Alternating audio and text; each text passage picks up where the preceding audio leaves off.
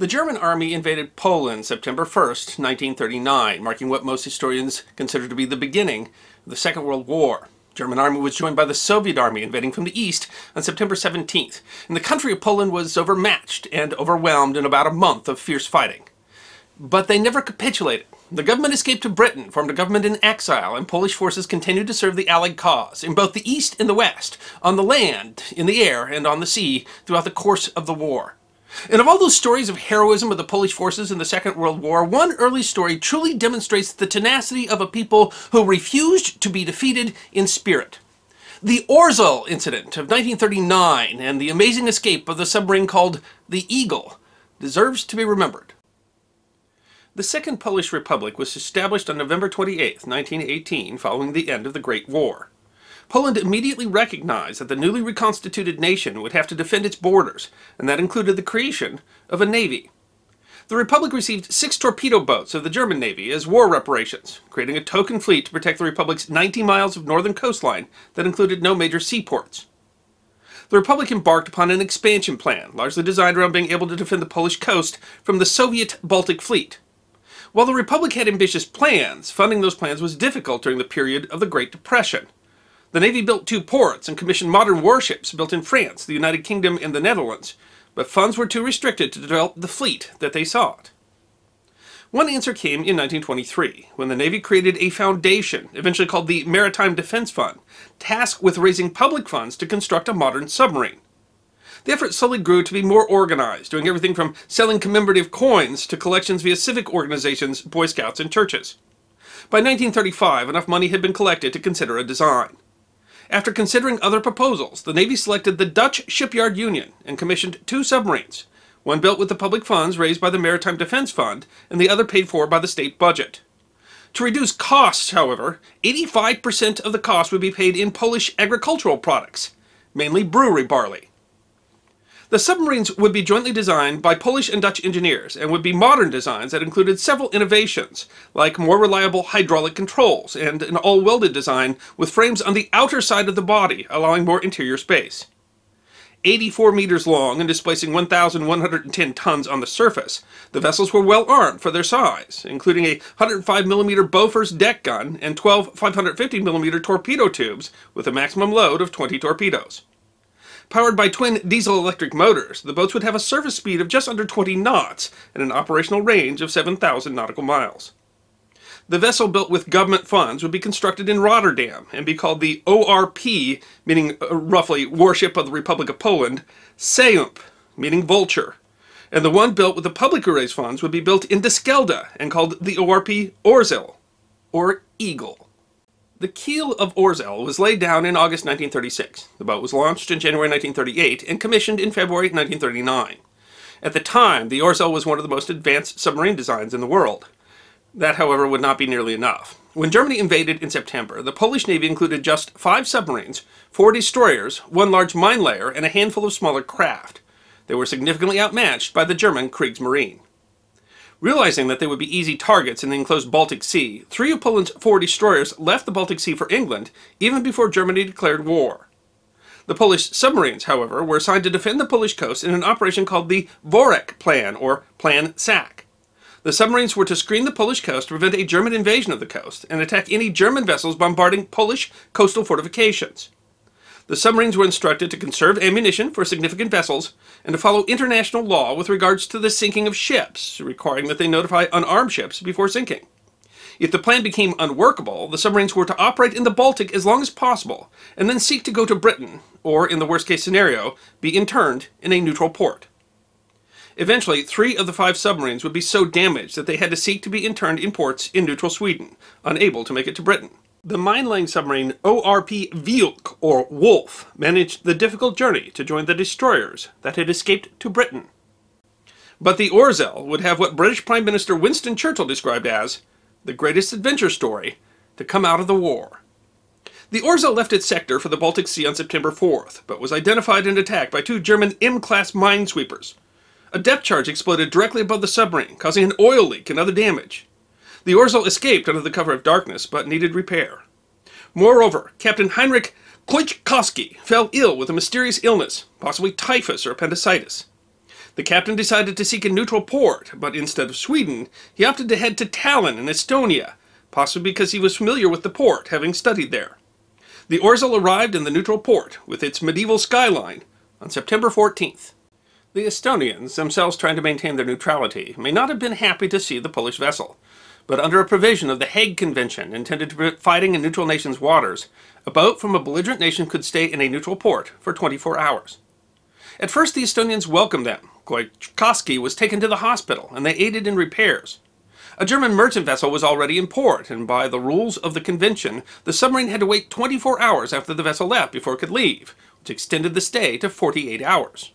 But the next day, an Estonian naval officer with an armed guard arrived and informed the first officer, Lieutenant Jan Grudzinski, now in charge of the crew, that the Orzeł was to be interned. Pressured more by the Germans than by the law, the Estonians started the next day to disarm the vessel. They confiscated all the navigational charts, the crew's sidearms, the ammunition for the guns, and they took down the Polish flag. There was a brief visit from the British naval attaché, but the Estonians wouldn't let him on board. He managed to slip his business card to one of the Polish sailors. On the back was written, "Good luck. God bless you." Grudzinski and the crew decided they did not want to remain in Estonia. They formed a plan. Grudzinski kept up a show of cooperation while the crew prepared. While 14 of the 20 torpedoes had been removed, on the 18th the crew sabotaged the ropes of the equipment needed to remove the stern torpedoes, delaying the Estonians for another day.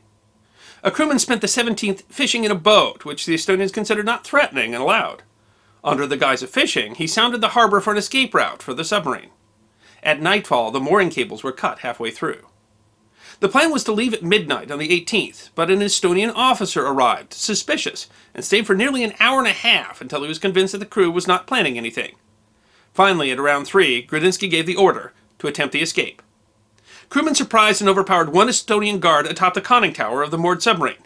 In the control room below, a second guard found himself staring into the muzzle of a revolver.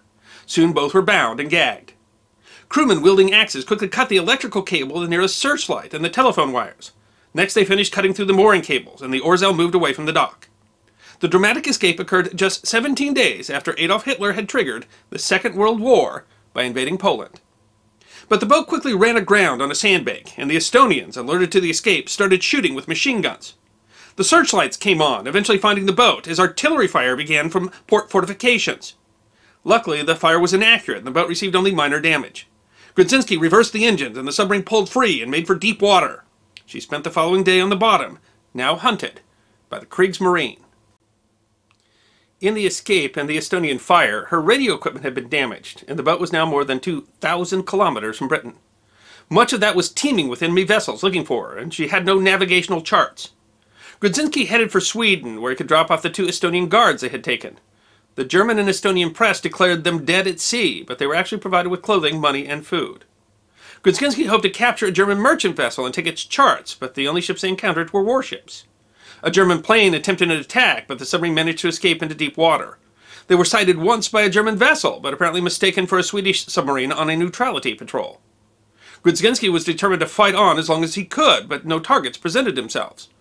With the ship low on fresh water and damaged from the escape, including a bent propeller shaft and damage to her directional steering, he decided to make for Britain. Without charts, all they had was a list of lighthouses, which they used to navigate along the Baltic coast and around Denmark. On October 14th, the boat reached the coast of Scotland, and, submerged to avoid attack by the Allies, managed enough emergency repairs to the radio to send a message. The British were stunned, assuming that the Orzeł had long since been sunk. A British destroyer escorted them into port. 43 days after they had left port in Poland, 26 days after their daring escape from Tallinn, and 8 days after the last units of the Polish army had surrendered at home. In port, they were welcomed by Henry Kaminski, captain of the OPS Wilk, the only other of Poland's 5 submarines to make it to Britain. The extraordinary escape and journey of the Orzeł was announced by the Allies in December, providing much-needed good news for the Allies during a difficult year with few successes to tout. The Orzeł was repaired and ready for service on December 1st and began patrols as part of Britain's second submarine flotilla. On April 8th, 1940, the Orzeł encountered a German merchant vessel called the Rio de Janeiro. When the vessel tried to run, Orzeł sank her with torpedoes, becoming the first Polish ship of the war to sink an enemy vessel with a torpedo. Unknown to the submarine at the time was that the ship was part of Operation Visirobung, the planned invasion of Norway. The The boat was on a secret mission and was full of German troops, and the rescue of survivors might have warned Norway that an attack was imminent. Unfortunately, by the time the information worked its way through Norwegian channels, it was too late to be helpful.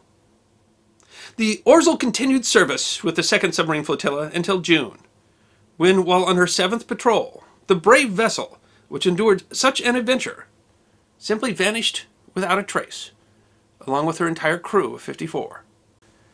The Polish government managed to escape to Britain and form a government in exile, and with them they managed to take the country's gold reserves, which financed their efforts throughout the Second World War. The Polish Navy, supplemented by ships that were leased from Britain, made great contributions to the war in the Atlantic. They participated in the action to sink the German battleship Bismarck in 1941. They escorted convoys in the Battle of the Atlantic, and they supported the invasion of Normandy in June of 1944. The Soviets asserted that the Estonians must have helped the Orzeł to escape and used that as a pretext to force a treaty upon Estonia that allowed the Soviets to build bases in Estonia. Later that year, the Soviet Union invaded and occupied Estonia. Estonia would suffer greatly during the Second World War. An estimated 1/4 of the population of the country died in the conflict. The original captain of the Orzeł, Heinrich Kloivskoski, eventually was captured by the Soviets in Estonia, and then managed to make it to England after the Soviet Union joined the Allies. He was tried for desertion for his actions in taking the Orzeł to Tallinn, condemned in a letter by the remaining officers. He was convicted and dismissed from the Navy. The disappearance of the Orzeł is the great mystery of the Polish Navy. It's generally assumed the submarine must have run into a mine, but without finding the wreck, we can never know for sure. Several expeditions have been sent to try to identify the wreck of the Orzeł, but the North Sea is a vast graveyard full of wrecks from the 2 world wars. And as of the filming of this episode, the wreck of the Orzeł has still not been found. It seems that the greatest adventure story to come out of the war has ended with a question mark. I hope you enjoyed this episode of The History Guy, short snippets of forgotten history between 10 and 15 minutes long. And if you did enjoy, please go ahead and click that thumbs up button. If you have any questions or comments or suggestions for future episodes, please write those in the comment section. I will be happy to personally respond. Be sure to follow The History Guy on Facebook, Instagram, Twitter, and check out our merchandise on teespring.com. And if you'd like more episodes on forgotten history, all you need to do is subscribe.